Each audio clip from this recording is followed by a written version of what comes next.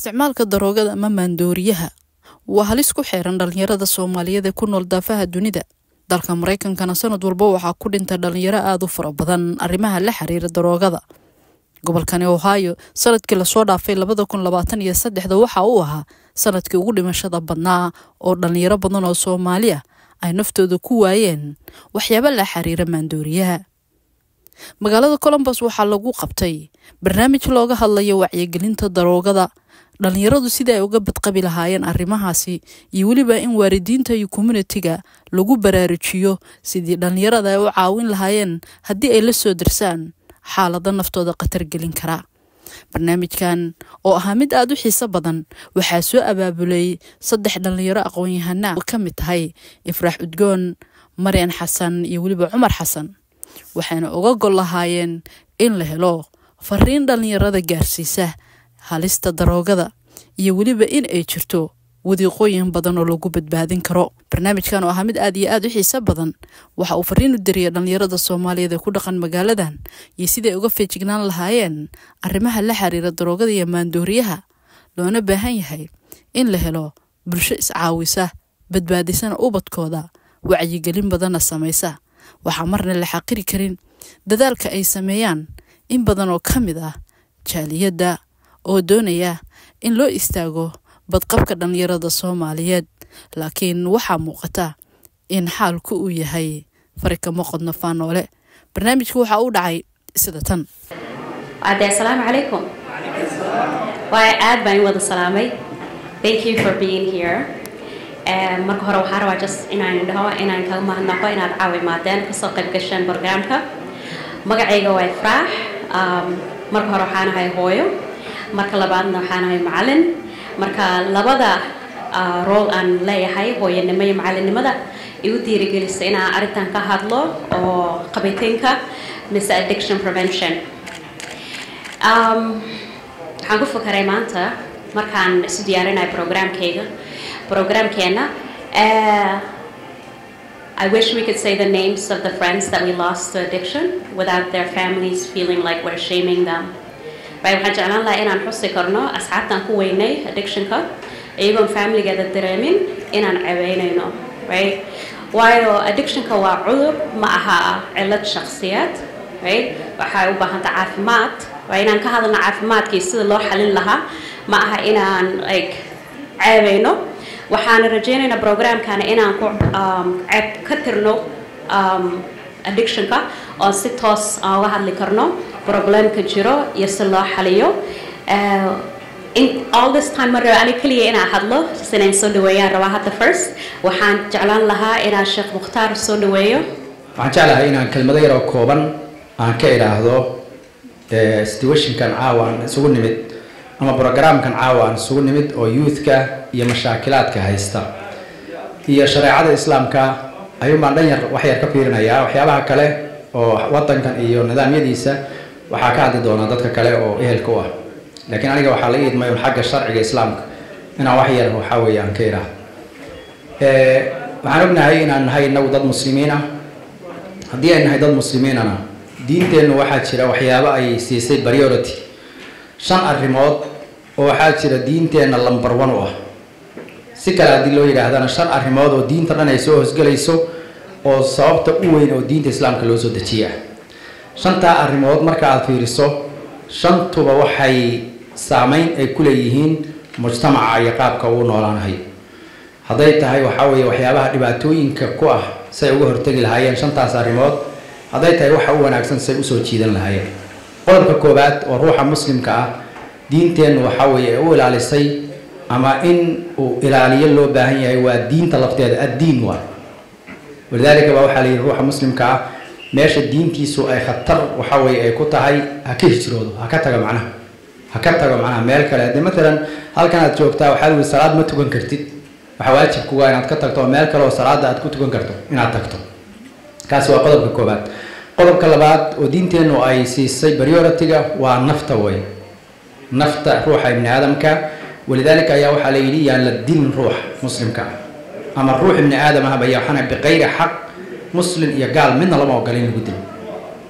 arrintaasi waxaa weeyaan waa arrin muhiim ah. qodobka saddexaad waxaa weeye ودينتنا وإلى لسي والعقل عقل وياه وأرنا أيضا وحاوي آدي آد مهمة قلب كأفراد ودينتنا وإلى لسي وحاوي وحل إلى هذا وعرضك أما ونصبك أما ونصلك وحال ديدا يا زندا يا قشنك يا dadka in aadamka ah inay nasabkooda isdhax galo sababta loo xarimay qodobka ugu dambeeyana waxa weeye waa maalka ruuxa muslimka inuu xaraanka yadan ku xadgudbo shanta qodob marka aad fiiriso shantaba waxa weeye yuudkeena dhibaato ayaa waxa weeye ka haysata diintoodii haday tahay khatar bay ku jirtaa oo in badan oo kamid ah ayaa diintii ka shakiyay haday tahay naftoodii khatar bay ku jirtaa oo boqol in ka badan ama ku dhow ayaa waxa weeye istilay ama ayagu istilay ama waxa weeyaan xabad isku dhuftay ama daraakis waxa weeye ku dhintay waa leeyskii u dambeeyay oo helay 75 ka badan waa inta Soomaalinimo marka waxa weeye loo garto waana ka sii badnaan kartaa waxa weeye hadii si fiican waxa weeye loo sii baaro naftoodii waxa weeyaan khatar bay ku jirtaa aqligoodii way bedeleen oo maandooriye ay isticmaalhayaan waana sababta diinteenu maandooriyaha oo xarimtay إلهي سبحانه وتعالى قرآنك مركب وكجهد هي وحول يا أيها الذين آمنوا إنما الخمر والميسر والأنصاب والأزلام رجس من عمل الشيطان فاجتنبوه لعلكم تفلحون وحل إلى هذا خمر وماندوري وحكست ماندوري على مدى حبا الصومالي مارة وحويها هذا استعمالها يان ولا يرضوا استعمالها يان ماندوري وأنا واحد مسكح ذا بدلها هي إلى حد جالسين هي روحي وحاوي إنه لنتو استعمال كذا حرام ويمرك شيء كسته وحاوي النفط هذا خطر جرين هي دينتين وحاوي ويحرم طيب سكست هذه أقول في عناده قل لا يستوي الخبيث والطيب ولو أعجبك كثرة الخبيث فاتقوا الله يا أولي الألباب يعني وحاوي حن هذه هتدور ربها كل في عناده ومركز سجع حياة بدن أو حاجة ردتك لقما لكن دينتين ويحرم خبالها كم إذا مثلا وحياة هاسمرك هذه كل قمن وحا يراته إلهي سبحانه وتعالى أكتي سمعنا وكلي مجرو قل لا يستوي الخبيث وحاول مسنا وحا ونكسن إيا وحا حن نبينا عليه الصلاة والسلام وحيابه للصوت دري وحا يهيد إن وحا حن ضدك أو كحرمه وقت يا سيدة مانا يوماني إن وحا ويهن وحا حن ضدك أو كحرمه وحا ونكسن ومارك وحا ويهن وبني صدرت وحا حاران نفط هذه ديشو وحا حاران وحا حن ولا تقتلوا أنفسكم إن الله كان بكم رحيما ورنفتي نهدينا ولا تلقوا بأيديكم إلى التهلكة نفط كلا ابن آدم إن هذا الشيء لما أقول نفط هذا إن هذا السنة لما أقول دلني يرد وحن كرة لنا إن النفط هذا وحويان أين كخمارين وضن وحيد شوغان فرصة له وضن كإنه كفايدستان وحبرتان نفط هذا أنفعان وارد كذا أنفعان مجتمع إلا إنه لي أنفعان مجتمع كلمة دين أنفعان جزاكم الله خير السلام وحارة هاتينا ويرو somebody from the mayor's office from the office of violence prevention Irie Sherfield oo nala wadaagi doona area kooban af Ingiriis uu ku hadli doona marka waka Good evening. I just wanted to stop by and introduce myself. My name is Irie Sherfield. I'm with the Office of Violence Prevention. Our office was created last year back in March of 2023 as Rena Shack is our executive director. Dr. Lunsford is our deputy director. Myself and there's 2 other community relations coordinators that are assigned to 6 police zones. So I just want to put my face out there. I am the Northland and Linden area, so that's zone 1, zone 6, community relations coordinator. A lot of what we're doing right now is doing a couple community conversations and also just working as oversight and the coordination hub for the violence prevention programs in the city. So I just wanted to stop by, just give you a little information about what we do. We're doing a lot of events coming up, like I said, the community conversations. We also have been doing inventory on services in the community, just kind of building up our inventory. So I'm going to leave my business card for everyone here so you can have my information. Feel free to reach out and have a great evening. All right, thanks so much, Irie Sherfield from the Office of Violence Prevention. Also want to give an opportunity to share resources with us. Harrison, who's from the city. Good evening, everybody. My name is Harrison Pokuyaboa. I'm from Ghana. I grew up here in Columbus. I work for the City of Columbus as a community liaison. I'm in charge of area commissions, many different area commissions, mostly on the north side, Clintonville, University, Fit by Northwest, North Linden, and South Linden. My goal is to basically be a liaison for the community and the city council members. As we all know, the city council members went from 7 to 9 because we knew the growth of the City of Columbus. So we do have a lot of resources. Sometimes when you're not active, you don't know the resources, but please feel free to come to City Hall anytime if you're seeking for some resources. Some of the outreaches that we have impact, community action. We have a lot of food pantries. We have some community shelters, homeless shelters, home and family life, and Columbus libraries. So there's a lot of resources that the city has that if you really want to tap into it, please reach out to me. My friend Shafi is the one that invited me to come, so I'm definitely honored to be here. And we're definitely excited for the work that the city has to have for the people here. So thank you very much. Like I said, I'm from Ghana, so we are together. Thanks so much, Harrison, for sharing some words and their opportunities and resources available from the city. Okay, so Hadan Harwa Inawiyero, our leader from the Somali community, Hassan Umar, and please share a few words with us. Arrinkan waa arrin aad muhiim u ah dragska caruurta sheekhu waa tuhada noo sheegay 75 Somali kids has been actually died or for drug related cause problems. waxaan hadda wadnaa oo raba dhalinyarada inaan u sheego inta maxaa la yiraahdaa waxaan la shaqeynaa hadda Franklin County Public Health iyo City of Columbus Public Health labadaba waxaan ka shaqeynaa research baan wadnaa that research aan wadnaa waxa weeye not only shir in la qabto waxaana xigee ka yimaadeen sidee looga hortagaa yaa mas'uul ka ah yaa wax ka qaban kara so waxaan wadnaa that research baan wadnaa waxaan la kulanay deekeerada waxaan la kulanay dugsiyada macallimiinta waxaan la kulanay masaajidada waxaan la kulanay dadka oo dhan spectrum the entire community objective aan leenahay waxa weeye inaan soo saarno report at the same time to find a solution because this problem the drugs and violence has been increasing for the last 7 years since 2015 and we lost over 78 Somali young men. And not only limited to the boys, it's also affected to the young girls also. So we need to stop, we need to work together, and we appreciate the City of Columbus action taken by anti-violence department that created by the Mayor of Columbus.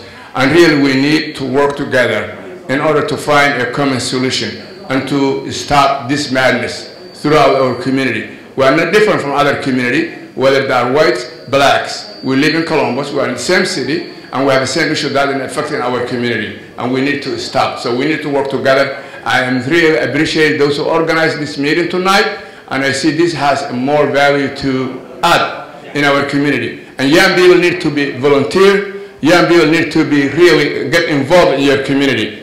We need to work together. We have a fragments, we have individuals. So if we united and work together and have a one goal and objective, we can stop this together. Thank you. One of the things that we have prepared for you this evening is a panel discussion from multiple perspectives. So at this point, we have Shukri Ado, who is a nurse practitioner. She's somewhere in the audience. Suban Warsama, who's a psychiatric nurse. Abdi Saeed, who's going to be Abdi Saeed Afgab, who's going to be speaking from the parent perspective. We have from the youth perspective Muhammad Ali and Sheikh Mukhtar from the masjid perspective. If you could all join me on the stage, please. And Tara Crawford, who's also who's a narcotics expert, who's going to be talking also about addiction prevention. Professional behavioral health to nurse practitioner, sheikh, youth scholar, sheikh as well, from a parent perspective. So waxaan isku dayaa su'aalaha inaan weydiiyo dadka qofku ku saabsan tahay oo ka jawaabi karo su'aashaas.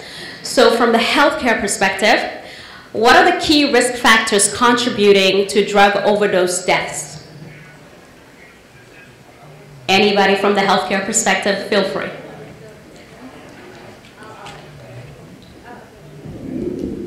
So that is Subhan.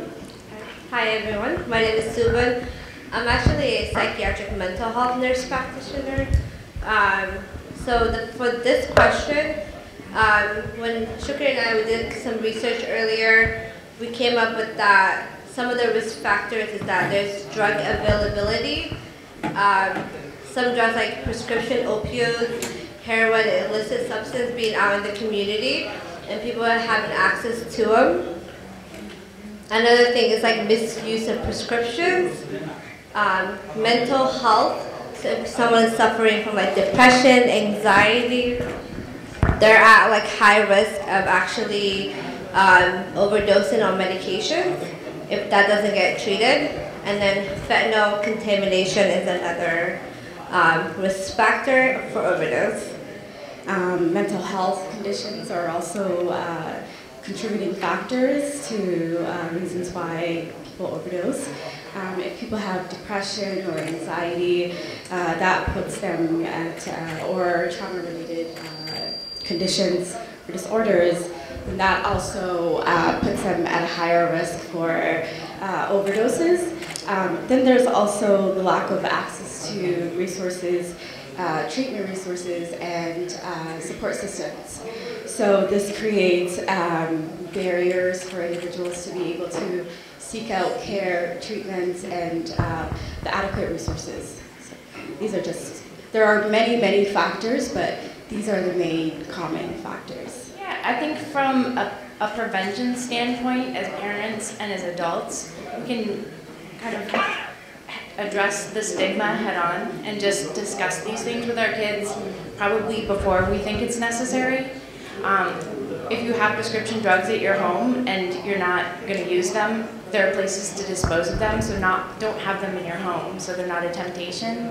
I think a lot of times drugs and alcohol use are normalized at an earlier age, and kids experiment with things. So just discussing it, being open about it, not having temptation in the home are really good ways to address that. Thank you. I'm going to piggyback off of that as well, sorry. So environmental is, the environment is also a factor. Certain areas, socioeconomic status, these are also, this can be a factor that puts individuals at a higher risk for overdose.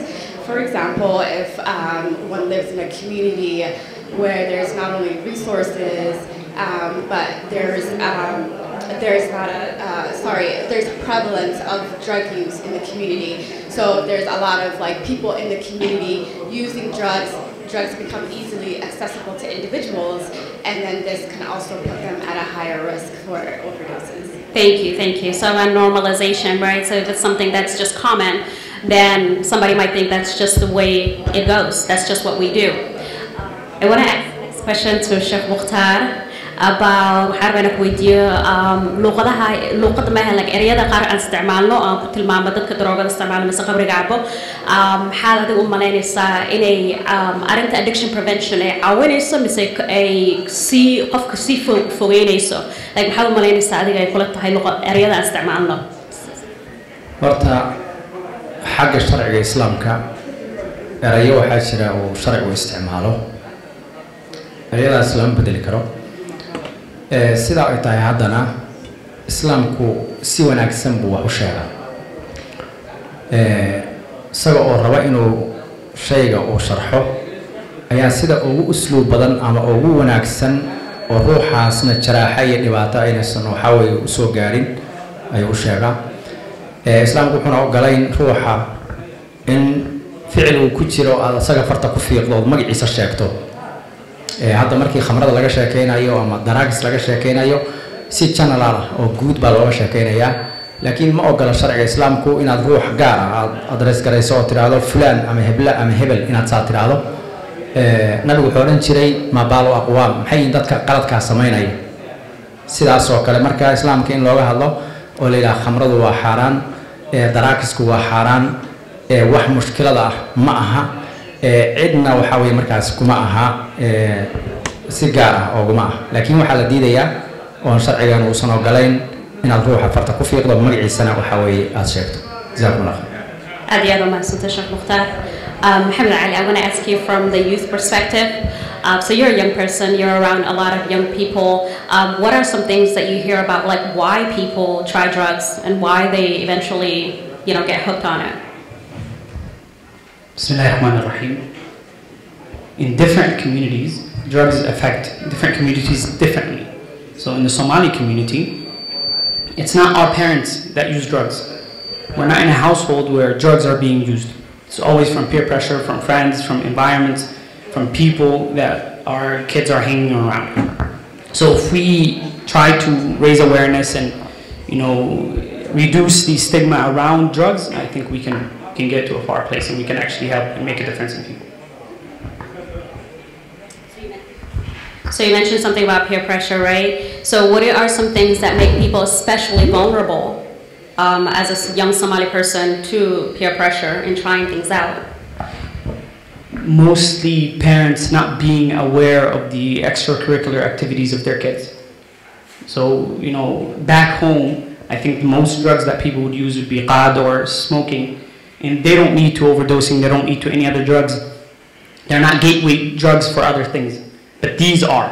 So you would see a Somali kid who starts off smoking weed, and then a year later he's doing, fentanyl, he's doing a lot of bigger drugs, and which lead to overdose, which lead to him being more of an addict. He's spending his money there, and then it leads to bigger things, basically. Thank you. And the next question I'm going to ask from a parent perspective, to say, what do you feel like you can do as a walid? What are some things adiga hadda aad suubisid aad ka taxadartid? Bismillah, alhamdulillah, thumma salatu wassalamu ala rasulillah wa ala alihi wa ashabihi ajma'in. Marka hore waxaan u mahadnaqayaa dhalinyarada soo qabanqaabisay Ifraax Maryam iyo Sheikh Umar. Arrintan waa loo baahan yahay oo waxaan moodaa in aan ahmiyad la siin laakiin waa dhib jira waaye oo na saameeyay in badan waxa maaragtay naga dhumo anaga waxa primary-ga iyo waxa secondary-ga waxyaabo kale ku mashquulnaayo sheek laakiin almost every house as a parent haddaan hadlo wuu taabtay drug marka marka hore waa inaan mataqaanaa aan midgareyno oo qiraal la nimaano in official jiro number one. Number two, ma jiro weli waalid si toos ah banaanka ugu soo baxay oo hadduu jiran ugu yaryahay marka dhibtiina way haystaa waxaa moodaa saddexdii nin oo geed hoos galay abeesada isu qariyay ninkii koowaadii qaniintay marka uu ka aamusay labada kale kii kale qaniintay kii saddexaad markii qaniintay uu qayliyay yiraahdo marka kaasoo iska aamus ilaa ayaamaan dhow cunays so marka waalidku waxaa moodaa inay waxba isu sheegin oo arrintan la qariyay marka taa waa hordhac su-aasha haddaan u soo noqdo way jirtaa in waalidka dhinaciisa wadayaca ka yimid waxaana mataqaanaa muuqata aqoon la-aan badan inay jirto oo dhinaca waalidka oo communitieska ama organizationada oo ama Soomaalida ama New Americanska ama African American inayna doorkooda wada qaadan marka waxaa marka inta badan anigu markaan fiiriyay iyo waalidiyada qaar oo aan xiriir leenahay oo kale ilmaha aqoonta education ay ku mashquuliyaan iyo activitieska oo mataqaanaa gymka ama sportska iyo wixii la mida marka taasaan ugu muhiimsan in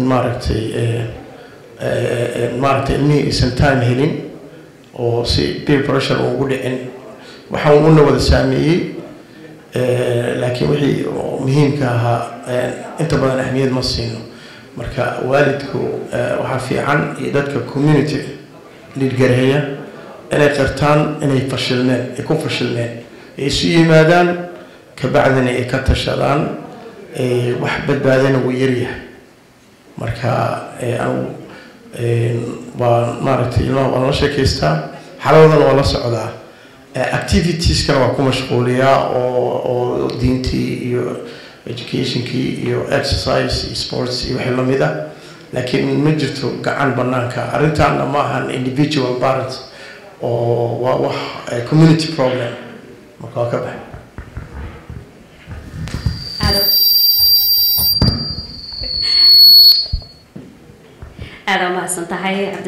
So just to summarize, basically the first portion was this problem is pushed under the rug and we don't address it, and that's very problematic because people need to share information so that somebody else can be saved from this same issue. The second portion was, Abdul said, we really have to keep in touch with what our children are doing, like supervision.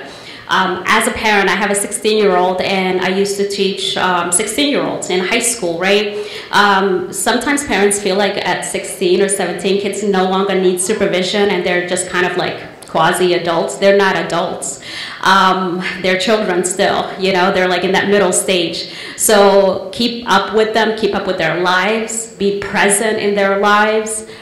He said he involves them in sports and other activities so that to fill up their time, to make sure that they're involved in good things, and then having a good relationship with your child. So I really appreciate you sharing that. So back to the healthcare perspective. So from a healthcare perspective, what strategies have been successful in raising awareness and reducing stigma around substance use disorder? And any one of you can feel free. So what strategies have been effective in reducing stigma and raising awareness? I think when addressing the target population, so there's different populations, whether it's age or gender, that addiction and overdose affects. It's important to address each population according to their level.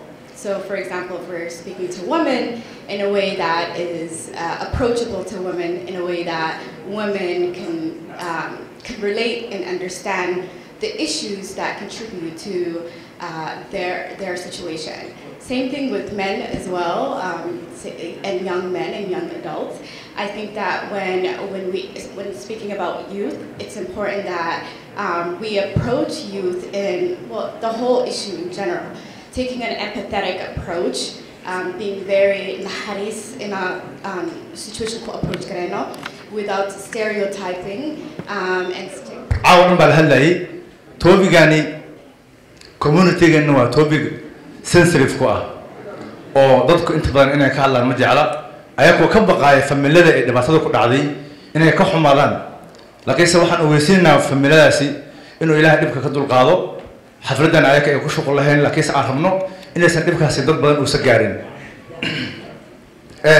hadalka badan ma fiicna waxaan rabaa inaan hadalka idin soo koobo waayo hadalka hadduu barto macnaha ayaa ka dhamaada marka waxaa fiican wax yar oo muhiim ah oo dadku fahmaya inaa u sheegto waxaan rabaa inaan ka hadlo 3 qodob oo muhiim ah qodobka koobaad wuxuu yahay drugska ama kiniinyaasha loo yaqaano fentanyl ee dhammaan waddanka Mareykanka sababay dhimasho aad u badan qodobka koobaad waaye qodobka labaadna waxaa waaye wacyigelinta dhalinyarada qodobka saddexaadna waxaa waaye wacyigelinta waalidiinta marka waxaa rabaa inaan ogaataan qodobka koobaad waa qodobka aad ugu muhiimsan inta badan waxaan ka akhrin doonaa noodkayga waayo ma aha wax maskaxda ka imaanaya wax aan soo diyaariyay oo lambara meesha ku qoran yihiin qofku u baahan hadhow markay xafladda dhamaato waan hayaa linkiyaasha iyo qofka inuu baaritaan sii suubiyo source-kaas meesha ka keenay source-ka waxaan ka soo qaatay 3 meel oo idaacadda NPR loo yaqaano warbixin ay ka diyaarisay meelna waa hay'adda la yiraahdo CDC ee la yiraahdo Central ka dagaalanta cudurrada Mareykanka iyo hay'adda la yiraahdo DEA oo ka dagaalanta la dagaalanka drugska Mareykanka ayaan xogtan ka soo qaaday marka waxaan rabaa inaad si fiican qodobkan u dhageysataan ka faa'iidaysataan hadhowna waxaa waaye aad bulshada sii gaarsiisaan hay-adda loo yaqaano DEA oo loo soo gaabiyey Drugs Enforcement Administration waa hay-ad Mareykanka la dagaalanta drugska waxay warbixinteeda ku sheegtay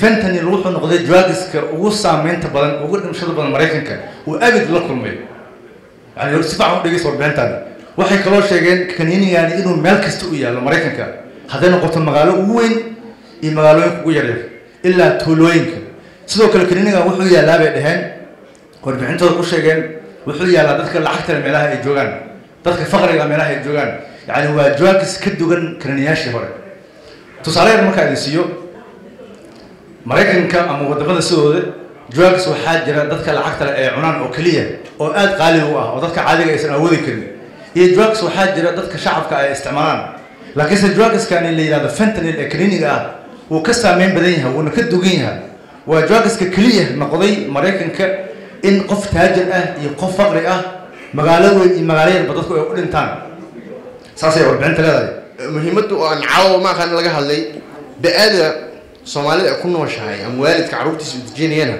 waa muhiim qofka hadduu doorto zip code ay magangelyadiisu liidato iskuulka uu liito macadiyada ay ku yaalaan kuwa liita ay yihiin taana waxay ka turjumaysaa ama waxay horseed u noqonaysaa in caruur daalan ama dhalinyaro daalan meesha ay ka soo baxaan dhalinyaro daalan micnaheeduna waa waxay isticmaalayaan maandooriyaha gun violence ayaa badanayo waalidkuna de teenager horta wacyigelin is over qofka markuu teenager gaaro marka Soomaaliya hadeynuna waa inuu fahmi karnaa halka aynu degannahay horta waalidiinta Soomaaliduna eed badan ma lahan waayo wadankan economic-kiisa iyo xun waxay sabaysaa marka waalidkii labadooda mid inuu shaqeeyo ama labadoodaba ay shaqeeyaan abayaasha Soomaalida badana eed badana la saaraa laakiin waxaan rabnaa inaan ogaano horta abayaasha career-ka choose gareeyeen waa most of them truck drivers waaye qofka truck driver kana caruurtii lama joogo marka waxay keenaysaa in hooyadii ay la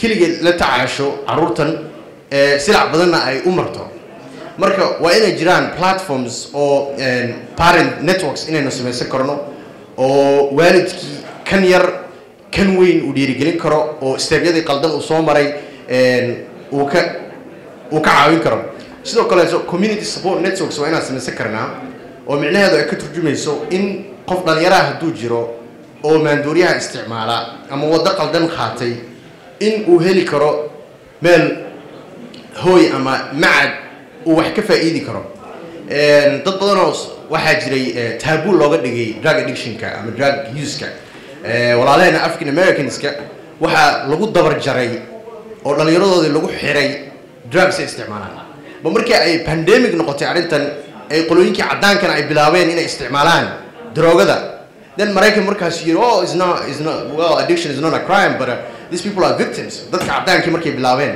marka annagana dhallinyaradeeni Soomaaliyeed inaan u aragno hebel waa cunugiisii waa alcoholiste noloshu ka dhac inaan dhahno mahan bal wiilkan dhalinyarada inaynu victim u aragno hooyo aabo walaal maxaan ka caawiyaa la dhihi karo community support networks-na midaas ay naga caawinaysaa marka caawa marka halkan ka tagno maskaxdiina ku haaya magaca Soomaaliyeed yaa isticmaalo magaca Soomaaliyeed meeqa lagu helaa waa inaana ka fikiri karnaa garantiyadan xagee aadaa sirigu wax mana siiyaan haddii si aynu siinin maxaan ka soo qaadan karnaa waayo dad Soomaali public health ka shaqeeyaa jiro do we see those grants that the city meant it for the immigrant community no we don't and if we see it where is it going so waa in open discussions aynu lahayn karnaa ceeb ma ahan waayo maanta haddii adiga ay kugu dhicin walaalka ay ku dhici kartaa ilmaha atigu u dhici kartaa ilmaha dili doontida ku dhici kartaa marka walaalayaalow isla xisaabtan aynu sameeyno forumkan waa loo fiican waa forum fiican waa loo baahan yahay balse muhiimadda forum kaliya ma ahane xisaabtan aynu sameeyno wax qabadaba aynu la imaano aynu isku tiirsanaano aad baad u mahadsantihiin caruurtii waxyaabaha sababi kara inay sidan isugu daydaan number halkan laga xusay anigu weliga ma dhaadhicin boqolkiiba 75 caruurta Soomaaliyeed inay maartay saameyn ku yeesheen drugska anigu lambarka meesha laga soo guuriyay ama dadka soo diyaariyay ma ogi laakiin boqolkiiba 75 anigu ila ma aha number kale oo ka yar baan isleeyahay waayo caruur badan oo runtii challenge dadaalo badan ku jiraan oo jaamacadaha inoo xaadiraya jiro oo walaalahood ku garab taagan mid hadduu xumaado mid kale leenayo wax ka bedel noloshaada waxaan rabnaa hay'adaha arrimahan qaabilsan ilaa iyo dawladda daayarteena halkan wiilal iyo gabdho leh oo runtii inoo tartama isteediyadan halkan oo xildhibaanada inoo ah waxyaabaha codka macaan ee marka codka ku raadsadaan iyo hadallada macaana waxa weeye waxaan qaban doonaa tan baa ugu horeysa ee nolosha martay ubadkeena aan ku badbaadino inaan kula xisaabtano maarto aan yiraahno arrintan xageed u wada maxaa u qaban doontaa waxaan kale u baahanahay hadalka murtidiisii iyo intii ugu muhiimsanayd waa laga hadlay waxaan rabaa inaan ku soo gunaanado waalidka Soomaaliyeed arrintan inay ka midoobaan arrimahan la soo guuriyay wixii la sheegay oo dhan qoraaladan faraha badan leh maxaa kaalin inooga aadan caruurteena inaan garab istaagno dawladana inaan kula xisaabtano waxaan la leeyahay oo ilaa iyo intaas weeye dawladdu laftirkeed waxay kala socoto ma joojin kartaa arrimaha qaar ma la sameyn karaa So one of the things aan jeclaan lahaa inaan niyeysatid for this moment is what you're going to do adiga sideed uga qayb gali doontaa this cause just take a moment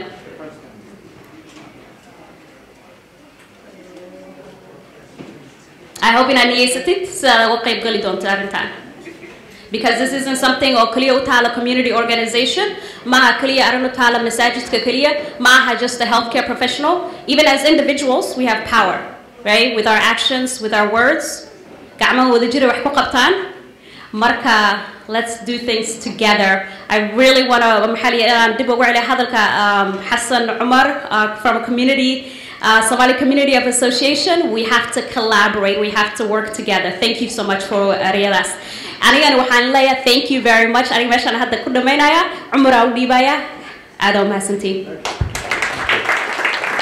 Assalamu alaikum wa rahmatullahi wa barakatuh I thank all of you guys before we start demonstrating how to use a Narcan and inshallah ta'ala I want to thank Ifrah Marian and all of you guys who came today to support this initiative. One of my friends sitting over there said, I don't like when the community comes together for once and that's it, they don't come back again. That really touched me. And inshallah we hope this is not that type of meeting or that type of event. After we go home, inshallah ta'ala, everybody, you're going to keep continuing and doing the work to help our youth out there. I want to correct one thing that Sultan Faqih said. It's not 75% of the Somali. It's 75 people died for this, overdose and drug-related death. So that is, if we say 75%, that's like a scary. I don't want to live in the U.S. anymore. I'm going to leave tomorrow. So just so you should know, it's not that, But it's still 75 people in the city of Columbus is a lot. In the last 3 years itself, it was 23 young, beautiful individuals that died. And then imagine in the, like the last 5 years, 75. So if you keep thinking about this, it's going to happen tomorrow. It may happen tomorrow. So in order for us to prevent that, we got to collaborate and work together, inshallah ta'ala. So I also want you guys to remember, today we had the sheriff's office, team from the sheriff that really put their time and effort to come here to keep the safety up and, all of us and also some of the team members that came to join us in this, great cause. Thank you so much for all of you who spent their beautiful time, invaluable time to sit tonight, this place with us to attend this event. And we hope, please, before I forget, don't forget we have a lot of information about, like drug overdose, and also we're giving away Narcan boxes. You're not taking it for yourself. Remember this, not only for yourself or your loved one, for anybody that you may see is struggling with overdose or may die for, with overdose, so you can save lives. So let me give the mic to Tara, one of my friends that I worked with. She works at the OSU, drug overdose, and we worked together for so long. We helped a lot of, information reach out to the community, and today she's here. She just got off work, and she's here to be in this event with us to help us, and also she was part of the panel discussion. Thank you, Tara, and let's start. Thank you. So Omar has a couple different kinds of naloxone. Narcan is a name brand, kind of like Tylenol is acetaminophen. So this is, there are 2 doses in each box. Here's a really important thing that I want every one of you to know. He mentioned it, this would not be for you, okay? A drug that contains an opiate, okay? Not all opiates come in pill form, and it can be in other substances. So someone could be taking some cocaine that they thought was just cocaine, but it could have fentanyl or an opiate substance, and they would have no resistance to that, would have no tolerance. And what that drug does is it fills receptors in our body, and it keeps us from breathing. It suppresses breathing, so people begin to suffocate. So a sign that someone would be overdosing would be kind of nodding off. It could be kind of a rattle in their throat. It could be their skin turning blue. These would be signs that they're not getting enough oxygen. Okay, so the first thing I want you to know is, if you may not know the drug, okay, but the signs are just going to be sleepiness, heavy breathing, kind of a rattle, and that blue tinge. These drugs, we could take it right now, okay? I have no opiates in my system. If I took this drug, it would not hurt me, okay? It only affects opiates in a receptor. So if someone's having a medical emergency, you're not going to hurt them with this, okay? So if you're not sure, just give it to them, okay? Do you have any? inshallah waxay raf Soomaaliya ku sheegaynaa waxay tiri yani sahday hore idin kugu sheegay ma ahan inaad qaadato boxkan in adiga nafsadaada u rabtid marka waxaad ku badbaadinaysaa qof dhiman rabe waxyaabaha marka kamid ah calaamadaha lagu garto waxa kamid ah in maaragtay qofkii uu yani qoorta uu isgashto oo kale uu maaragtay naqaska uu ku dhago uu miir daboolmo marka waxaas oo kale aragtid waa inaad dareentid qofkan in uu overdose يعني أو كجرو حالة حنا أو كجرو هداذن كجار جارين يعني the doses هذا قف كاسكو عاونين حالا جا قف كإنه مسكح هذا سحرته كدبنا أودينتو أكسجين الآن أما إنه هلي وايو نف كفلا أو مسكح يسأي قادته سي مركا هدات سيسو the narcan أما دوس كان أت سيسو قف كاس أتسنك أو شبته وحاسو عيش مايو يعني أودي وكون نفسن لها مركز درتيد قفكي ديب أيو صنولان كرا أنتو ماركتين نو دمن لها يعني أذيك بدبادي كرو إله بقى نفته هايو قفكو دمن كرا anytime أنا ما هنا نفته لكن وحياة حاجرو كهرتجا كوحو بدبادين هيا دتك overdose إمسا قف أي جرنا إنسان أولو ده وحود أنت overdose هدو هيسن لها box كان أما قف ودو أو community هو هيسن لها مو ملاين ساقف كاس إنه ماركتين ودمن لها أكسجين الآن no so أشوا no سما هدي لها يسن لها أنت بدن هكبقينا please هلا يا لقى عبسني أنا قاعدت today هكبقين قاضوا دتكنا لو ذاك إن شاء الله تعالى. So if you suspect that someone is overdosing, what you would do was shake them, make sure that they're still breathing, call 911. Okay, 911 takes a few minutes to get to someone's home. In the meantime, when you open this box, there are 2 of these, and we can pass them, but they look like a little, almost like an Afrin bottle. There's 1 shot in each of these. You get 2 doses. You would put this in someone's nose, push it all the way in, and then there's a little plunger, and you would push that, and then you would turn them onto their side. Often, if someone is overdosing and you give them this reversal drug, they can sometimes throw up. So you wouldn't want them to be on their back because they could aspirate that, breathe that in. So you turn them on their side and wait a few minutes. If they don't come to, use the 2nd dose. And by that time, hopefully, the emergency services will be there. And Ronanti, waxyaabaha la yaab waxa kamid ah hal mar ay idin sheegaya Somali community meel badan baan tagnay markaan Somali community hal meel maahan xaafado badan baan tagnay waxaan tagnay store badan dad badan oo community kamid ah waxaan aragnay markaan dhahno bahalkan waxa loo isticmaalaa in qof lagu badbaadiyo qof darooga isticmaalay way iga kala carraan waxay ku leeyihiin anaga darooga ma isticmaalno muhiimadda ma in adiga isticmaashay you may know somebody wallahi guri walbo Soomaali waa gashay baashan runta idin sheegay guri walbo Soomaali daroogada way soo gashay ama qof aad taqaanid ama qof adeer u tahay ama abti u tahay ama qaraabo la tahay muhiimadda marka waxay tahay waxaa ku jiro boxkan laba xabo noocaana mid walbana waxaa looga shubayaa qofka sankii hore aad ku shubtay maahan muhiim inaad mar labaad ku shubtid sanka kale aad uga shubaysaa laakiin marka koowaad aad qofka ku shubto asoo sidaa u jiifo madaxa dhulka u yaalo ayaad ku shubaysaa kadibna dhinac baa u seexinaysaa markaa dhinac u seexisid mararka qaar dadka waxaa laga yaabaa haddii overdose uu aad u qabto inay matagaan oo yacni ay soo xunqaacaan ama ay soo celiyaan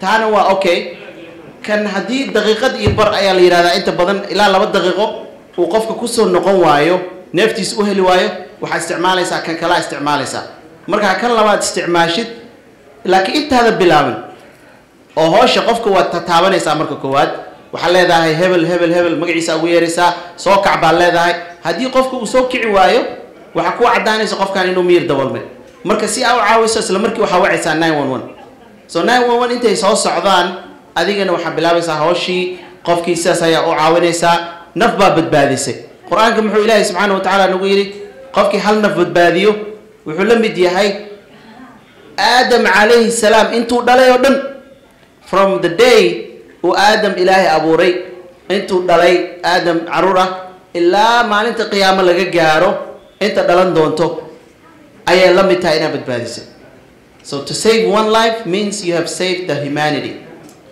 you know so inshallah let's save lives. I think that's it. So don't store this in a hot car. This would be something I would keep in a bag. Just keep it at a constant temperature. So. And wax su'aala ma qabtaan aniga intaan soo gabagabeynin any questions inshallah ta'ala about this because it's very important that we get few questions people that have never seen it people who's seeing it for the first time people who already know but ignoring to take it or denying it or saying I don't want it or rejecting it any of that thing so today I hope everyone who's sitting here would take one take it home put it in your car but the good thing don't keep it in a car what you say temperature is not really good these days it's too freezing or in the summertime it's too hot so make sure you keep it room temperature inshallah ta'ala so it's not losing its effect and let's not forget to thank everyone who came here today but before I do that can I get one question or two inshallah I'm forcing you guys to ask questions because that tells me as I used to be a teacher but not secular Islamic so I want to see if people are okay mashallah question okay if somebody has those symptoms but they're awake they're not unconscious can you still give them it wouldn't hurt them so even if it was something else happening I would still call 911 but you could give them this in the meantime su-aasha walaalka una weydiiyey waxay tahay lacalla haddii qofkii calaamada aan laga arkin oo overdose-ka caddeynayo laakiin weli ma la siin karaa su-aasha haddaa ayna hore uga jawaabtay gabadha haddii xataa hadda adoo caafimaad qabto aad baalkan isticmaasho wax saameyna kuguma yeelanaya haddaada overdose ahayn qofka overdose-ka keliya ayuu saameyn ku yeeshaa ama uu caawiyaa wuxuuna xirayaa daroogadii uu xirayaa fentanyl-kii ayuu xirayaa si uuna jirkaaga usii gaarin so daawadan markii sanka qofka looga buufiyo effects of fentanyl will be suppressed so that way the person can breathe normally so inshallah ta'ala inaan waxaan rabnaa dad badan oo Soomaali ah dhalinyarta qaasatan iyo kuwa maaragtay aan naqaano iyo kuwa qaraabada inaan badbaadino ilmo intay qabriga aan geyn lahayn let's take them to schools and good places inshallah and the other question okay so the first question was are you guys able to demonstrate it because I think that was not enough. We did, but yeah, mashallah. We're going to repeat it again. We wish we had a mannequin. I tried to find one. I couldn't get it. So inshallah. How do you guys want us to demonstrate it? You know, like, can somebody come? We're gonna try, you guys. I'm just kidding. That's not gonna happen. So don't waste it, by the way. If you spray it outside, it's gone. There's only one dose. All right, looks like that's it. Thank you so much, everyone who attended tonight. And we appreciate your time and everything that you came for and everything that you're gonna take away from this and everything that you're gonna put back to the community. Jazakumullah khairan. Thank you so much. Assalamu alaikum wa rahmatullahi wa barakatuh. iskuulada Horizon waxa ay ka mid yihiin kuwa ugu wanaagsan ee iskuulada sida gaarka loo leeyahay ee Columbus ku yaal. 4 xarumood oo ku yaala wadada Morris Road oo kala dugsiga hoose midka dhexe iyo 2 kuwa sare ah waxa ka go'an mid kasta bixinta waxbarasho tayo leh iyo soo saarista hogaamiyaasha mustaqbalka. ilaa dugsiga hoose oo halka ay caruurtu ka bilaabaan talaabadooda ugu horeysa ee dunida waxbarashada. aadistooda iskuulada sare oo halka ay ugu diyaar garoobaan mustaqbal leh fursado aan dhamaad lahayn. hadafkeena halkan waa bixinta heerka ugu sareeya ee waxbarasho leh tartan iyo dhiirigelin. barnaamijyadeena robotisku waa hal abuuro ka dheeraada fasalada. deeqaha waxbarasho ee dalada concept waa kuwa lagu kobcinayo sarana loogu qaadaya ardayda. waxay ardaydu qaadanayaan casharada dugsiga sare iyagoo dhigta dugsiga dhexe, kuwa college-kana iyagoo jooga dugsiga sare. I started getting like some credit. waxaan helay dhibcaha college-ka ka hor inta aan aadin college-ka. runtii waa fursad muhiim ah in aad hesho shahaadada college-ka adigoo dhiganaya dugsiga sare. It's a great way for waa wadada ugu wanaagsan ee ardaydu ku horumarin karaan waxbarashadooda iyagoo qaadanaya casharada caadiga ah ee dugsiga sare inay qaataan casharada college-ka. waxaan ogahay in haddii aad timaadaan iskuulada Horizon in caruurtiinu ay heli doonaan mustaqbal iftiimaya oo wanaagsan iyo waxbarasho tayo leh. iskuulada Horizon waxay ka caawinayaan ardayda laylisadooda si bilaash ah iyagoo ka soo qaadaya guryahooda kuna celinaya haddii ay Columbus degan yihiin. Horizon macahadka sayniska iyo waxbarashada ee Columbus.